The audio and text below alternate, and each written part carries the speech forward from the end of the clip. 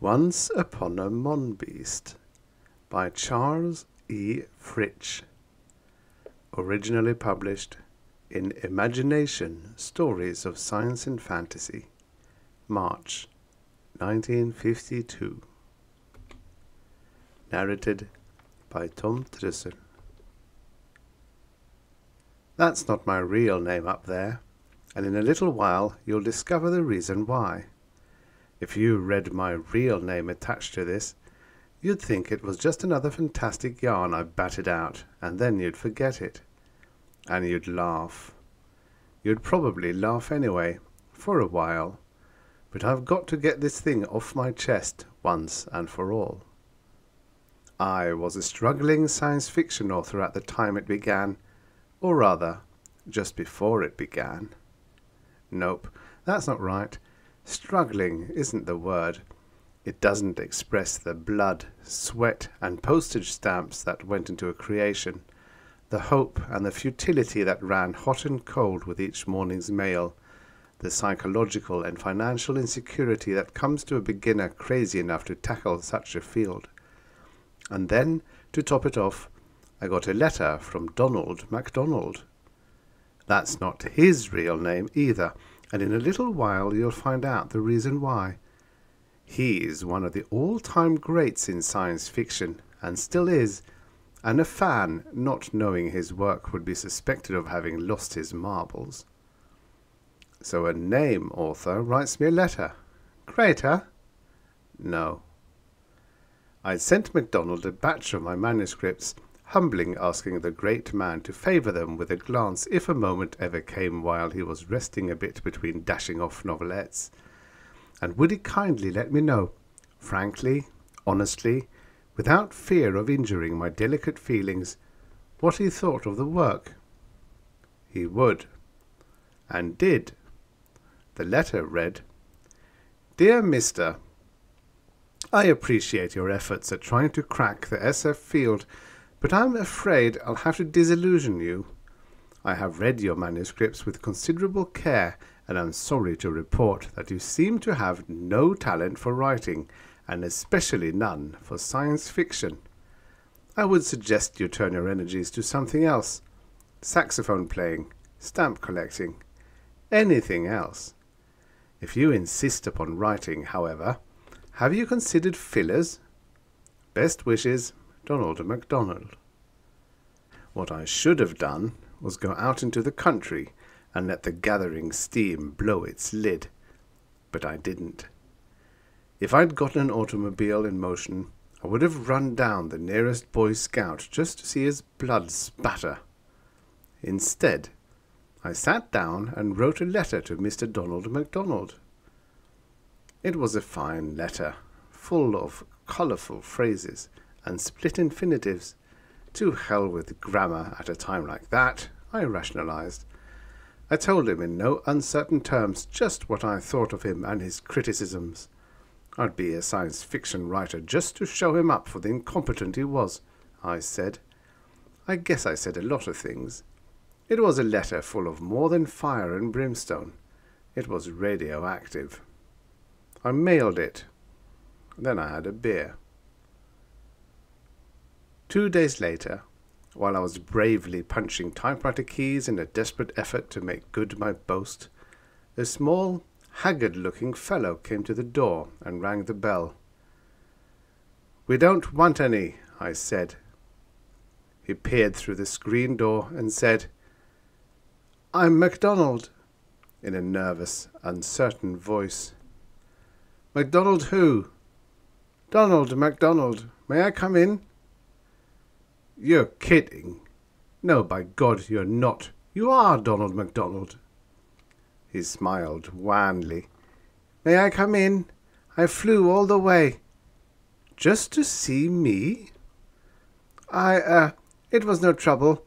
I took a Skyry." "A what? May I come in?" Sure, come on in. Have a chair. Drink?" "No, thanks," he said, seating himself. "I'm afraid I've been... that is, no, I don't believe so." "I got your letter," I said, suddenly remembering. My awe at the presence of the great man was suddenly overwhelmed by a feeling of, now what the hell does he want? "And I got yours," MacDonald said. "That's why I'm here." He gazed at my typewriter as though it were ready to bite him. "You didn't take my advice?" "Hardly," I said, rather flippantly. "Once the bug has bitten you." "Have you had anything accepted?" I stared at the rug, hating the man for asking. "No, not yet," I admitted grudgingly, "but—" "Then the bug hasn't really bitten you yet," he said. "You'll know it when it does." I guess my letter was a bit, abrupt," I said, not knowing how else to fill the silence. "You were pretty mad," he admitted, "and I don't blame you. I should have known better than to tell you that way. But in this game, you've got to learn to take criticism. If your work's bad, admit it and throw in the towel." "And mine's bad?" He shrugged, avoiding my eyes. "I'm afraid so." But the steam had been released and the period of mourning had ended. So, "I'll improve," I told him. "You're wasting your time." "Possibly. What I can't understand, though, is why a big name in science fiction comes way the devil out here just to advise me to stop knocking my head against a wall." "Perhaps more than your head is at stake," he said. "What?" "Nothing," he said hastily. For a moment his pale face held a haunted look, and he rose, looking like a man unsure of himself. "I can't talk you out of it, so I'd better go." "Wait a minute. Just what did you mean by that other remark?" Donald MacDonald glanced around him as though he were afraid invisible beings might be eavesdropping. "You really want to know the reason why?" I nodded. "Your work is good," he said seriously. "Too good. Not up to par on some points, but in a few years you'll be going places. That's why I sneaked away from them and came here, to beg you to reconsider, to stop this writing now before it's too late." "You mean? You can't mean. You're not afraid of competition?" He waved an annoyed hand. "Competition? Hell! There's always room for more. You don't understand," he went on, screwing his face into a look of determination. "I'm trying to save your peace of mind, your sanity perhaps. The mind is a great and powerful thing, sometimes dangerous. All these things, these alien creatures that a science fiction author creates." "Yes?" But he had straightened suddenly, a look of terror on a face gone ashen. He went to the door like a man being pushed, fumbled for the knob. "I beg of you, for your sake, forget it," he called back. Then he was gone. I went out on the porch, but MacDonald's was not in sight. I heard a strange noise as of the flapping of great leathery wings. A shadow passed across the lawn. I looked up. Nothing. The next morning I got a small envelope in the mail. The letter inside read, "Enclosed is a cheque for your story, The Monbeast." I sank into the softest chair in the world and read those wonderful, wonderful words, and held the cheque in my hand and read those wonderful, wonderful figures. I was so in a trance I hardly noticed the tiny decimal point that scampered on tiny legs across the cheque. I hardly felt the small sharp bite, but my first acceptance! It was incredible, the exhilaration that flowed through me in that instant. It was like a much-needed shot of adrenaline, like cool spring water to a thirsty man. I had a cheque for a story someone thought enough of to publish. I was an author. A real, live, honest-to-goodness author, with a cheque in my hand to prove to a critical world that I wasn't a bum after all. Suddenly, the world was a big, wide, wonderful place to live in, and I loved everyone in it. even the poor, disillusioned Donald MacDonald. But why stop here? I thought. There were more checks where that came from. If I could sell one story, I could sell 2, and then 3, and 4. So I did. In a way, it was something like digging my own grave. You don't understand that now, but in a little while you'll see the reason why. After I had haunted the newsstand for about 3 months, the great day came. The Monbeast was the last story in the magazine. At the time I thought they really should have featured it, and my name was misspelled on the contents page, but it was a great day just the same.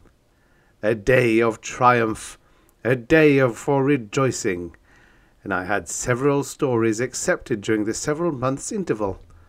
But this was the day that the fruits of my labour became evident to the world. I walked home with a proud, firm step, casually displaying the magazine to the vast public eye, to friend and foe alike. I tried to act nonchalant, as though this were old stuff to an established writer like me. It was a day of glory, of triumph, rivaling Caesar's victorious march into Rome. That evening I read the story over and over again, marvelling at the perfection of its form, savouring the exquisite flavour of each delicate, richly hued word, the uniqueness of each choice, well-turned phrase. I fell asleep with the magazine in my hand. The next morning, the Monbeast was sitting at the foot of my bed. Okay, it said, blinking its bug eyes at me. Don't act so surprised. MacDonald warned you, didn't he? But... Sure, I'm real, the Monbeast volunteered, scratching its scaly head with a long-nailed finger. That's the trouble with you guys. You're full of imagination, but you can't face reality. Where do you come from? The Monbeast shrugged massive green shoulders. The whole thing's much too technical for me to worry about. All I know is us BEMs exist, and we get to your dimension via science fiction. That power of mind MacDonald was talking about? I said, shuddering a bit. Something like that. Other forms of fiction deal with things native to your world. Science fiction regards us BEMs as real, so while we don't ordinarily exist here, there's a stress created in the barrier between us, and we come through. Then you're really real? Practically. Right now, though, you're the only one who can see and hear me. You haven't characterized me sufficiently so that the readers will be convinced that I'm real. But that's okay. You'll improve. Thanks. But now what about you? I said, trying to not appear over-anxious. Are you returning to your own dimension, or are you staying here for a while? The Monbeast grinned, showing the 80 sharp-pointed teeth I knew it possessed. Sorry, I'm here to stay. I'm your brainchild, you know, so I'll have to stick to you. I gulped. Stick to me? Only figuratively, the Monbeast said, but I'll be around. He cocked a bug eye at me and said gravely, We'd better get a few things straight right from the start. One of them is that as far as you're concerned, I'm as real as that bedpost. Real? I tried to laugh that off, but the sound came out a little weakly. That's silly. You're just a product of my imagination. Am I? The Monbeast said. He thrust the scaly face close to mine and yawned. Suddenly the room became a Turkish bath. Okay, I said. Turn it off. Coolness came, and I breathed easier as the steam dissipated. Secondly, you're going to create bigger and better BEMs, and make them more convincing, the Monbeast continued. With all you writers turning us loose, we can have a swell time in this world. But how can you? I protested. You said the readers wouldn't believe in you, so you don't exist for them. Science fiction is growing, the Monbeast said. Every day more people are getting to realize that there is more to the world than those things they see around them. They believe what they read in love stories and detective stories. Science fiction is next. Suppose I don't want to create more BEMs, I said. Suppose I take up saxophone playing or something and leave science fiction alone. You can't stop writing it now, any more than a true fan can stop reading it. The bug has bitten you. He smiled, a piano keyboard of teeth, and continued.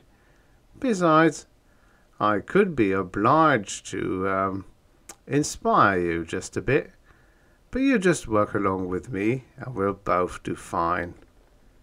So we did. The Monbeast isn't such a bad fellow after all, once you get to know him. Neither are the other BEMs hanging around my house. Oh yes, there are others, lots of them, hanging from the rafters, under chairs, in coffee cups, everywhere. It's an occupational hazard, you know. Chances are, though, you wouldn't be able to see them, unless you're a real gone science fiction fan, and even then, maybe not. But someday you will.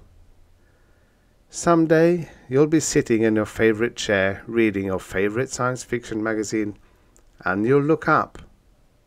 Maybe it'll be sitting on the desk beside you, running one of 4 hands through a nest of snakes on its scaly head. Maybe it'll be only an inch tall and perched on the piano watching you. Maybe at first it'll be just a warm, dank breath on the back of your neck. No telling when it'll be either. Maybe next year, next month, tomorrow. Who knows? Perhaps even now. Here's a little tip. When you lay down this magazine, turn around slowly. Have you ever had the feeling that something was going on behind your back, but when you turned around, you saw nothing? What's that? You think maybe you've got that feeling right now? Listen, on second thought, now that you know, maybe you'd better not turn around. Take this as a gag, a nice big laugh.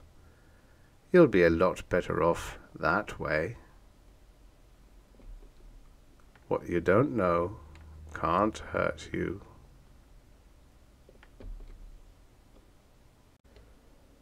The end. Subscribe for your daily stories of futures past.